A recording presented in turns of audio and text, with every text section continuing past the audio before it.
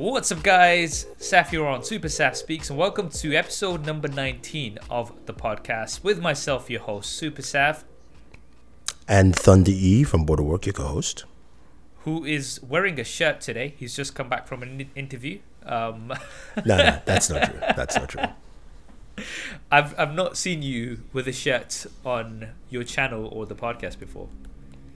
I have in the past, but today I was doing some filming in the city, so I decided to wear some new threads. There you go.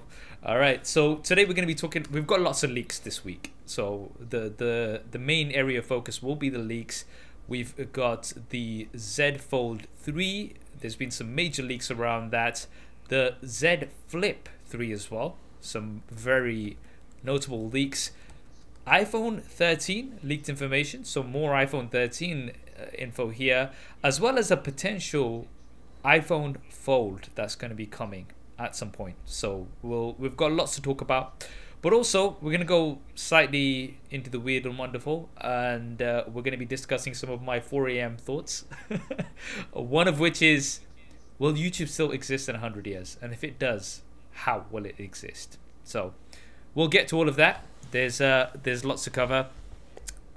I also want to mention that we've had a few issues with Apple Podcasts since they kind of released their new subscription model. It seems like the episodes are not being pushed out to all listeners, so do bear with us. Hopefully we'll get that sorted out soon if you are somebody who normally listens on Apple Podcasts. Anyway, so let's start off with the Samsung Galaxy Z Fold 3. That's a long name. We'll just obviously call it Fold 3. Now, we've had some interesting leaks on Weibo, right? So there's been some images that actually look pretty genuine. They look like they have been taken from a promo video that Samsung usually has. Pretty low quality, however. Now, the first thing that we have, there's a screenshot from Ice Universe, who's a very prominent leaker, and that says 120 hertz inside and out. So at this point, the Z Fold 2 has a high refresh rate for the fold out display, but the cover display is still 60 hertz. This is going to be 120 hertz on both, which would make it the first foldable to have 120 hertz on both the outside as well as the inside. So that's the first piece of news, which looks pretty exciting. But then there's some really cool stuff. So then there's a screenshot which shows taking calls while taking notes, right? And we can see an S Pen. So the Z Fold is kind of folded halfway, and then there is an S Pen, which confirms the rumors that we've had that the Z Fold 3 will have an S Pen. So that's the second piece of big news. And then the third piece, which I was a little bit skeptical about, but now it's seeming more likely. We also see a screenshot where there's text that says the first foldable with an under display camera. So currently we have a punch out on the foldable display of the Z Fold 2. And this is something, that can be a little bit distracting, but it looks like Samsung may have figured out a way to get it under the display without it being really bad quality, like we've seen on some other implementations, shall we say. Yeah. So, I mean, it's looking exciting. I think, the rumored date for release is around July, I believe. Yeah, which makes sense. Yeah, I mean, Z Fold 3. Let me hear your thoughts based on all of this information. I mean, all I hear is fire, fire, fire, fire. Samsung is just clicking on all cylinders. I mean, look, having 220 hertz displays on one device, that's a battery drain. We know that, but at least it's there, and you can drop it down to 60 hertz if you like, or whatever. The S Pen, again, for me, you know how much I love the Galaxy Note. I'm holding my Galaxy Note 20 right now. I just got a new case to move to S21, and again, this is almost 6 months. I still haven't moved to the S21 because of that. And then finally, that under display front-facing camera, or camera at least, is something that will be quite interesting to see what Samsung does, and we probably will see limitations in this quality. It might just be 1080p instead of 4K, you know, and it might be for one of the cameras, not both of the cameras. So maybe in, you know, the bigger display, the one that folds open, might have the under display, while the one in the front of the main camera will have a traditional, you know, like a punch hole or something in there. But honestly, it's sounding good. As long as that S Pen goes inside, then I am 100% sold. If not, I would be at like 95. Okay. So there's an interesting point you mentioned there, because it seems like, at least at this point, unless Samsung's figured it out, that you would, for an under display camera, it's not going to be as good as, you know, what you'd normally get, because if there's something that's not got anything covering. So I do think I do agree with you where it might be that the cover display does have a traditional punch out camera, because that's what you'd normally be using for selfies. And to be honest, if you do want to take selfies, you can just fold it open and use the rear facing cameras for selfies using the cover display, right? Which is much better. When you're what you traditionally be using when the fold is open, right, is for video calls, right? Now when you're on video calls, you don't need more than 1080p, right? 4K, you don't need 4K for video calls. There's nothing that's going to stream too much bandwidth at that level. Yeah. So I kind of see that, and you know, that would be a very interesting implementation. I'm very interested to see how they're gonna implement the S Pen, because remember, the current fold, you could use your nail on that plastic display, dig in, and it's going to leave permanent marks on the display. Now I'm kind of thinking, okay, how do they do this with the S Pen? So it's rumored to have Gorilla Glass Victus on the outside, obviously, but we're still going to have Glastic, or whatever you want to call it, the plastic with the glass. So I'm interested to see, are they going to make the nib of the S Pen a little bit more blunt or something, maybe, so then, you know, it's not as sharp as what we've traditionally seen on Note devices. I don't know. This is going to be quite interesting. So, exciting nevertheless. There's a few question marks, but we're going to be finding out all of these things hopefully very soon. And with the camera module as well, it's not going to be, you know, a wider rectangle like we've got on the Z Fold 2 right now. It looks like it's going to be more of a narrow vertical camera alignment. So, you know, similar to what we had in the Note 10.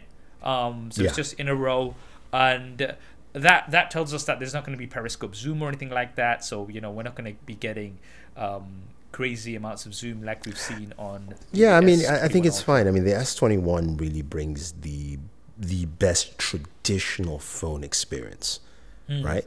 And this is an untraditional experience, so it's good to see more untraditional things like an S Pen, and also the under display fingerprint. And maybe this is where Samsung, maybe this is also part of the reason why the Note line isn't going to be there anymore, or at least pause for a while, because now, remember, the Note used to be the untraditional things that happened that Samsung did, while the S line, of course, has always been the traditional. So this is a way now to do more untraditional stuff. And then you still have your S line if you want some nice traditional, you know, smartphones. Yeah, I mean, very exciting, coming soon. Samsung Galaxy Z Flip 3 as well. So this is the clamshell foldable, and we've seen some very prominent leaks in the past week. Again, a lot of these are coming on Weibo, so we've got some of the promo materials. There seems to be 4 colors that are going to be available at least. We've got a green, a violet, a beige, and a gray. But the design almost looks like a Pixel 2 that can fold in half, right? So that's something that everybody's saying, because we've got this glossy black area at when the device is closed. We can see 2 cameras, so we're likely to have the standard primary as well as an ultra wide camera. But we do now see a much larger cover display. So the Z Flip, sorry, I said Z Flip 3. This would be the Z Flip 2 actually, sorry, because the Z Flip was actually the first of its kind. So we see a much bigger, more usable cover display, because the cover display on the original Z Flip was very small. I think, according to rumors, though, it looks like it's going to be called Z Flip 3. They are basically matching. I mean, the fold. They have done that before, where they've kind of skipped the number to kind of, you know, put things in line. So I wouldn't be surprised, if they did do that. But yeah, the larger cover display would make it much more usable. We can see from some of these screenshots that you've got some notification information that would actually be much more readable than what we had on the original Z Flip. it's looking good. What do you think about the fact that it looks like a folded Pixel 2e? I mean, I can see that it looks better just because Pixel colors were always very pastel and mute. I just never was a fan of those color tones. And I also like the fact that the display on the very top is bigger, but not too big. And I get, I know Mr. Mobile loved the larger display on the Motorola, like he's just for viewing purposes, but I don't know. I mean, I like this. I like the way the Z Flip had a small display because I wanted to flip open my phone. That's just me, with that mindset. But it looks like it's going to be, the continuation of that line. We'll see some new features. We'll see more performance. I really wish that Samsung would go with the 870 in the Z Flip and bring that price under $1,000, because to me that would really get more people into foldables as well. The Z Fold 3, sure, let's push out all the bells and whistles. But Samsung, you're listening, 870 on the Z Flip, get it to $999 or something like that, and okay. Go. Let's predict. Obviously, there's no pricing information as yet, but let's put a prediction on the Z Flip 3 pricing. I'm gonna say $1,200. I mean, you're probably right, but I'll just go with $999 just because I wanted to hit that mark. You know what's going to be really funny is if they go in 1100 and then we're like, boom, bang in the middle. So I'm hopeful for 1100, but I think if I'm being realistic, it's going to be 1200. And I don't know, I mean, there's so many fans of the Flip, right? Austin Evans, Quinn. Quinn loves they that. absolutely love the Z Flip, and I really do think that's more of a popular. I would say it's more of a mainstream form factor because you're still getting your full 5-6 inch smartphone display experience, which you're used to, but then you can fold it in half, and I quite like that idea. Whereas the Fold is more of if you want a tablet, right? So it's kind of like, okay, do you want a smartphone that turns into a tablet? And that, although is more useful, shall we say, it's not something everybody wants. Like not everybody wants a tablet all the time. So, I mean, but it's nice to have these options. And, Samsung is obviously leading the way here in foldables. But it looks like Apple may be joining the foldable race soon. So we've got a new report. So here on GSM Arena, it says, according to one of the most reliable Apple analysts, Ming Chi Kuo, I hope I'm saying that right, my apologies, the Cupertino-based tech giant is working on a foldable iPhone of its own and will be ready in 2023. So still a couple of years away. The report even has a couple of specs, right? So with the help of some industry sources, Kuo was able to scoop up some supplier information. For instance, the display will be about 8 inches when folded out diagonally and will have a Quad HD Plus resolution. The supplier will once again be Samsung. Of course, Samsung is the display supplier of the world right now, smartphone display supplier of the world, but will use silver nanowire touch tech developed by TPK due to its compelling advantages over Samsung's Y-Octo approach, right? The shipment target of the said foldable device is believed to be between 15 and 20 million units, right? So Apple, traditionally, as we know, they're not the first to kind of jump onto a new trend. They generally wait and see if something actually picks up and wait for the technology to come to a point where they can be like, okay, now we're bringing it along, right? They weren't the first to bring 5G. They let everybody else kind of do that trial and error, and then once they thought it was something viable for their iPhones, they brought it over. A lot of these things that we've seen from Apple, they want the first with wireless charging, with faster charging, etc.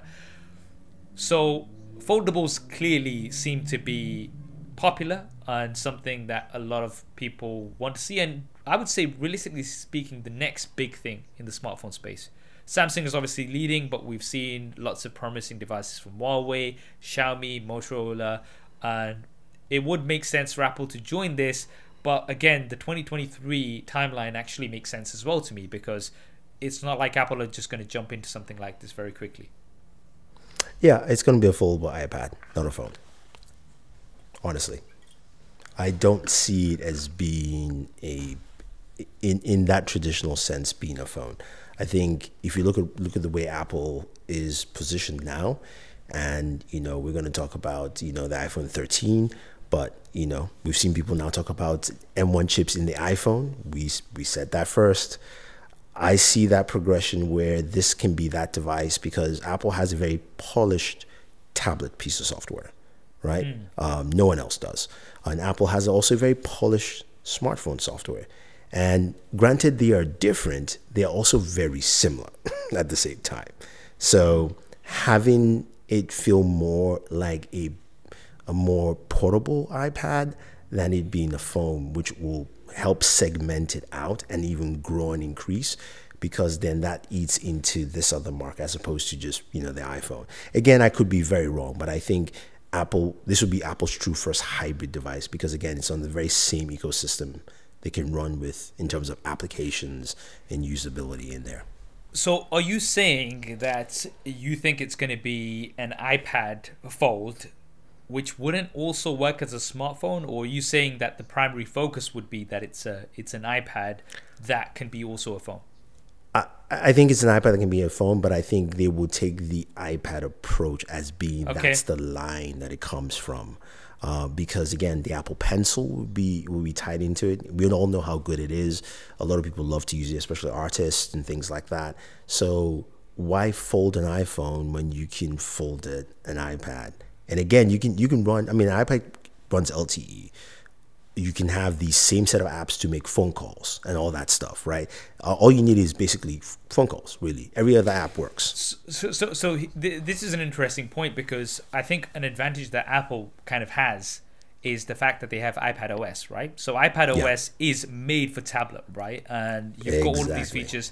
So, but what would be interesting is if when you folded the device and say they do have a covered display. Obviously, we don't know if they're going to have a covered display or not. But say if they do have a covered display, if it's more of an iOS format, and then it turns into iPad OS, both in one device, I think that would be quite compelling, because obviously, foldables, they have their own sort of skins, and they're trying to do multi-screen and all of this stuff, right? But it's still Android, right? It's not a specific tablet-based format for the OS. Samsung like has iPad to OS try and do a lot of things to cover it, but also look at that market where the iPad is becoming a very expensive tool.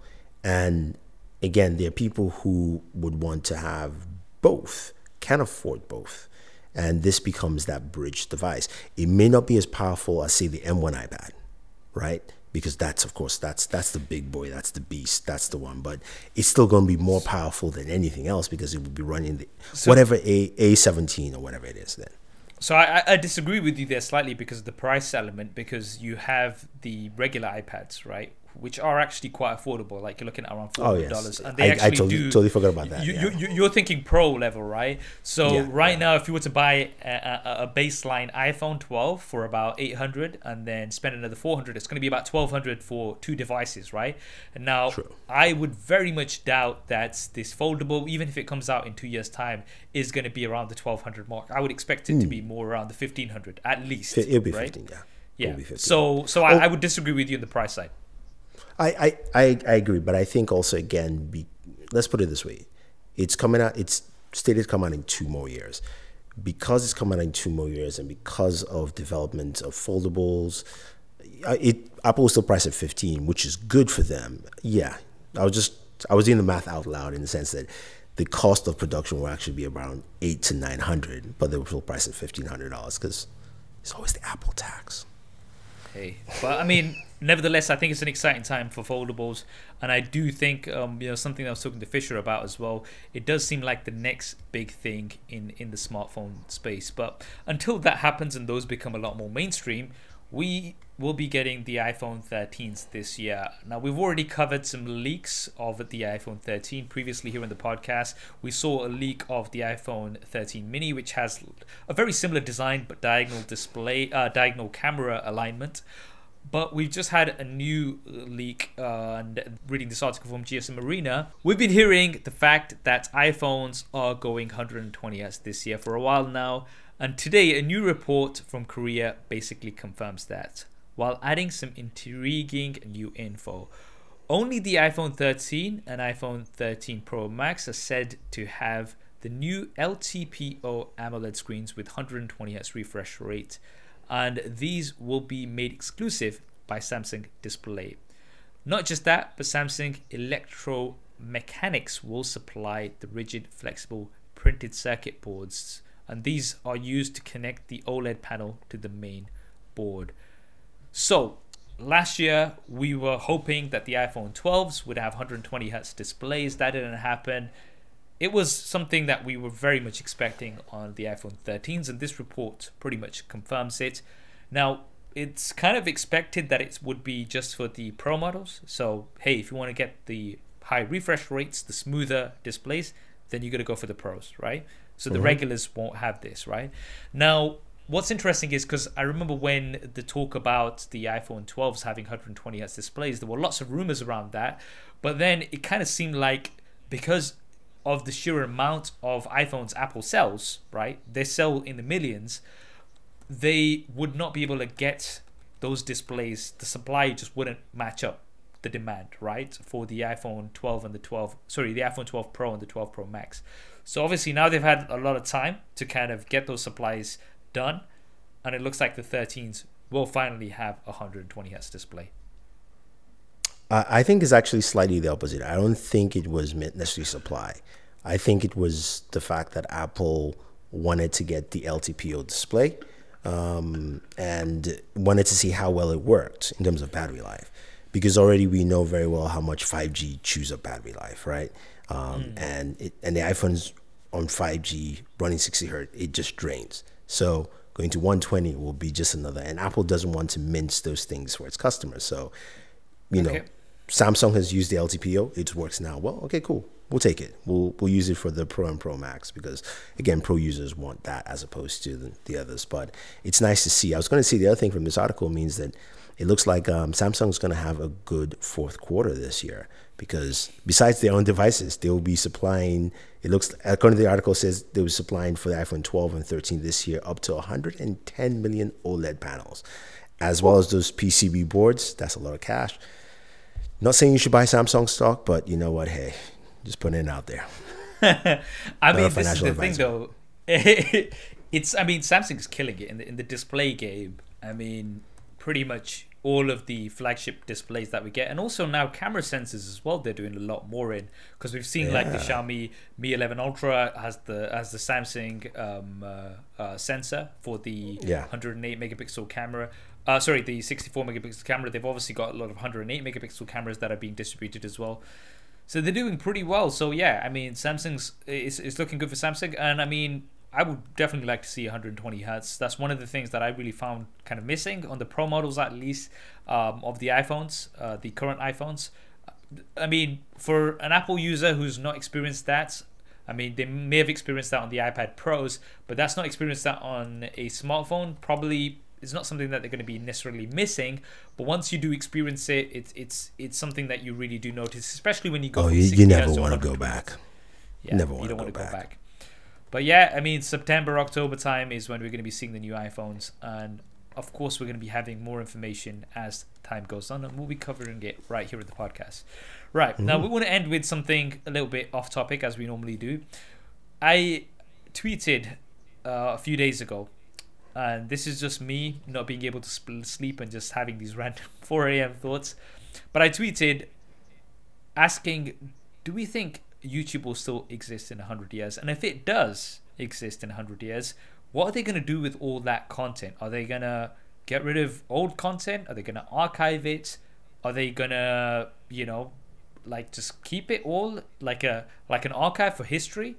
And this kind of sparked up quite a big debate. There was so many replies of people kind of saying, there's one side of, people saying that the world might not even exist in 100 years. Right? That, I mean, it's a valid point. You never know. Like, what's going to happen in the next 10 years? We don't know, right? So, will it still exist? But YouTube, as you know, a service that's there, obviously we've seen so many companies come and go, right? So we've Yeah. seen, you know, the likes of all these social media giants, like, you know, we've seen MySpace, we've seen Yahoo go from place to place. All of these things. Somebody mentioned GeoCities, right? Those old Oh websites boy. that Oh are just boy. completely archived. But I think YouTube's quite different because, as far as I can see, even in the next 10 years, I still think, because yes, we might have other forms of video like short form video, but YouTube's always got a place because it's a place for searchable and, you know, just informative content, which you really don't find in the same format anywhere else, right? And it's been Yeah. going on for how many years? Like 15 years plus, and it's been dominant for Yeah. 15 plus years, and it doesn't seem to be slowing down. So I can at least see, you know, for the foreseeable future carrying on. Obviously we don't know about in 100 years. That's obviously a big question mark. Yeah, I mean, I think that's an interesting question because in 100 years we don't know. I still think the planet will be around in 100 years. I'm going to live to 120, so at least I have a few years close to that mark. I'm not going to tell you my age. I'm really young, by the way. But Those evergreen Nigerian genes. So so I mean, he could be 70 years old for all you know. You just never will know because he'll always look young.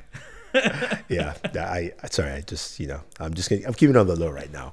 But I think when it comes to this, I think it's going to be our digital video archive.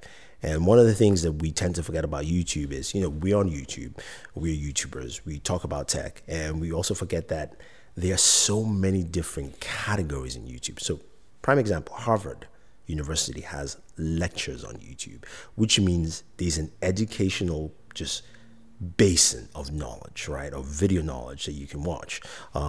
Many companies have courses on YouTube. You know, people do networking. Well, I've got my buddy Ose who would watch networking videos and just put on 2x speed and just kind of blow through, because it's, you know, there's a lot of educational base besides even the entertainment and also periods. So I think it's an interesting thing that I hope YouTube is thinking themselves also right now, and Google as a company, because this archive will change from video to maybe a different type of visual format, whether it is, you know, by that time we're just doing neural sensors and we're just, you know, getting the information in, or it's VR, or it's a hologram. But I hope they're thinking of classifying their content in terms of stages and eras, because as we move, it's going to change. You know, we've got Gen Zs now, and how they look at our content as we grew up, right? The kind of movies and shows and things like that. So I think it's going to be very interesting. I hope it stays.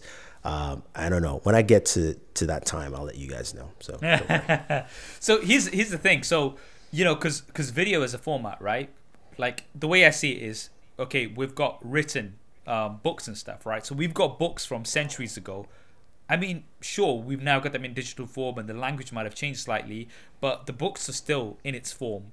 I mean, they've not changed. Yeah. They're still books, okay? So, you know, we're talking hundreds of years and they've still carried on, right? Now, if we look at video as a format over the past however long it's been, right? Even if you look back at the, early 1900s when we had like Charlie Chaplin movies and stuff, it's still video. And we still watch it in the same way. We still consume it in the same way. Sure, it's black and white. Sure, it's some of the stuff didn't have sound, right? But it's still viewed in the same way, and I can't see that changing. Sure, we might have, you know, he's saying holograms, and we might view it differently, but the content itself will relatively remain in a similar sort of format, right? That you capture the footage and you play it, right? And I don't see video as a format like kind of drastically changing. Even if it does change, I mean, I still see it beneficial value on the archiving, like in terms of being able to look back. So like right now, if you want to learn about history, you can find like, you know, old journals and old articles from, you know, 100 years ago, and then, you know, you can kind of research and kind of, it takes you back in time. Now, if you've got this video library of stuff that we've actually got captured, if you did want to take a look back into time 100 years ago, then if YouTube still exists, you'd be able to do that. Like, you'd be able to look back and see, oh, this is what was happening at that time. But then the other side of me kind of thinks, right now, 500 hours of YouTube video is being uploaded every single minute, right? That's a lot of stuff. And let's be real here. a lot of that is useless content that nobody watches. Okay, right? It might be somebody's, I mean, it might be like a personal archive. So a lot of people kind of like just put videos up there. It might be private, but it might just be for family viewing, etc. But that's a lot of data. Now, obviously data changes. I mean, like right now, the full YouTube library that we have, you know, in 100 years time might be something that's, you know, the equivalent of what we have as, you know, a few gig right now on a personal computer. It might be the equivalent of that with you know, how if data expands and stuff like that. But it also kind of like, you know, raises the question for me is just like, if this carries on, they're gonna have so much data. Is it gonna come to a point where they're gonna be like, okay, we're gonna start, you know, if there's something that's not been viewed in 20 years, that's gonna go into a separate archive. It's no point leaving it in the same way. Absolutely. I think that's going to happen. But I think one of the biggest things we're going to get because of the way video is moving, you're talking about YouTube, right? And it's funny how you mentioned YouTube, how much useless data. But think about something like TikTok as it grows, where, you know, every second there's just some new content people post on TikTok. Granted, it's shorter, but just, again, just the volume of content in general. And I think what this is going to help do is, number one, help us get better video codecs, better compression, filming, so that, you know, because eventually 4K footage, file size wise, will feel like how we used to film stuff in 720, and it literally should, because, you know, cameras also going to get better. They're going to get bigger sensors, sharper resolution, things like that. So I think it's a race of reducing size, or maybe even it then forces us to capture video in a very different way with a new type of sensor that changes everything. But again, it's going to force us because, like you mentioned, there's so much content, and especially if people are paying for that content, you still have to kind of keep some of it around, right? So there has to be better ways of compression and or archiving and archive retrieval that's fast enough where people, you know, can still see this stuff down the line. But it reminds me of a lot of the sci-fi novels I listen to and read. There's one I was listening to recently that said, oh yeah, you know, you could get that novel, like this TV show from Earth. And the guy was like, well, I couldn't find the archive. They're like, yeah, there's like hundreds of different archives from different eras and generations, because they just had to cut it off and archive things away. And this was like 1,000 years in the future. So I was like, all right, yeah, that definitely makes sense. So, I mean, I think it's going to carry on, obviously, unless something drastic happens. You know, if it does carry on, I think there will be a process of, okay, this video has not had a single view in 50 years. It's going to go either going to be removed or it's going to be archived into a separate sort of library, which is not, you're going to kind of have to go through to be able to retrieve that. So it might not be completely deleted, but it's not going to be, because otherwise, like, you know, when you're searching for something, there's just so much, it's endless content. So you'll see one of 675 million results, right? It's just not going to be practical that way, is it? So I think eventually it's going to come to a point, like, you know, obviously YouTube's been going on for whatever, 15, 16 years or however long it's been, right? And then it's going to come to a point where it's just going to be like, okay, it's been 50 years. We've got so much of this content that's just sitting there. It's time to start archiving it. And the other thing that was interesting that a few people mentioned is, what about if the creators that put that content online are no longer alive, right? And then somebody was suggesting, would there be a separate website for it? And I was like, yeah, there's going to be a separate website which is going to be called You Dead, JK. or DeadTube. That's very interesting, because also there are creators who've passed away that we know, like, you know, maybe not personally, but we watch, and their content is still live on YouTube, right? And I think it raises a very interesting point. I think the other point that I wanted to bring up quickly is, I think we are getting to the point even now that we need a standard solution. And look, I'm sorry, every company does this. This is my codec, that's my codec, Sony codec, Canon, Apple, like, I'm tired of that rubbish. Like, we all need to come together and, you know, come up with a codec platform that is effective, it's better. You know, I know how we've all tried to push the H264, 265, so that it's just easier down the road, because it's going to make those kind of problems, which I don't think a lot of companies are thinking about it, but down the road, just being able to access video, archiving, all that stuff. And yeah, I'm just tired of different codecs, because trust me, when we edit video, it's like, okay, do I need to get this one? Well. Yeah, Now, but exactly. I don't think that's going to change anytime soon. But what's interesting is like, like I'm kind of thinking, okay, say your content's online now. Now, obviously, even if you live 120 years, which I really hope you will, and maybe longer, I'll be there. inshallah, God willing. This obviously, as humans, there's always going to be a point where there's going to be a cutoff, right? You're Yeah. not going to live forever. It's really kind of intriguing to think that your content will still be live Will for outlive people to you. kind of, yeah, will outlive you. So I don't know, maybe if you have like great grandkids, like my great grandkids will be kind of like, oh, that was my great because like right now when I look back at photos of like my great grandparents, right, and stuff, and I'm like, oh man, that's like just literally got like one, two maybe photos, One very exactly. old Yeah. school. And then here you've got literally a collection of hours and hours of footage, which you could be like, oh, hey, this is my granddad who's, my great grandfather who was a YouTuber who had 1 million followers, which is kind of small right now because everybody has 1 million followers now. I know, or right? something Yeah. like that.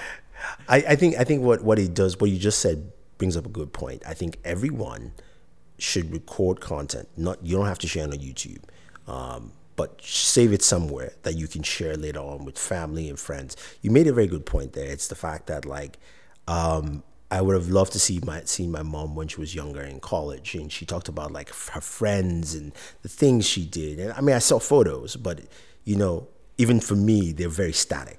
And granted, my mom had multiple photos, as opposed to now where if I want to describe, like if I wanted to tell, my mom was like, oh, I have a friend, his name is Saf, I can send a video.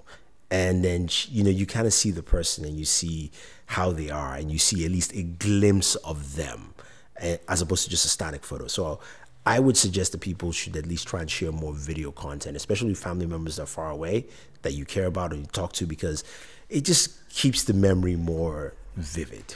Okay, I had an idea, right? Okay, maybe what we should do is record a video for our future selves or our future grandkids or something, right?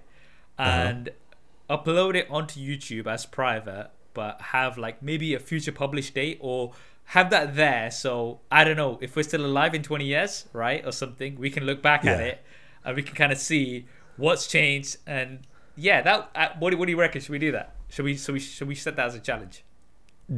Yeah, I agree. Let's do, actually, instead of just 20, let's do like 10, because I think it's also good for us to just be able to like see it pop up, because we might not be doing YouTube anymore by then, right? Whatever happens, right? Who knows? And then 10 years from now, we just see a notification of video published. You're like, oh, snap.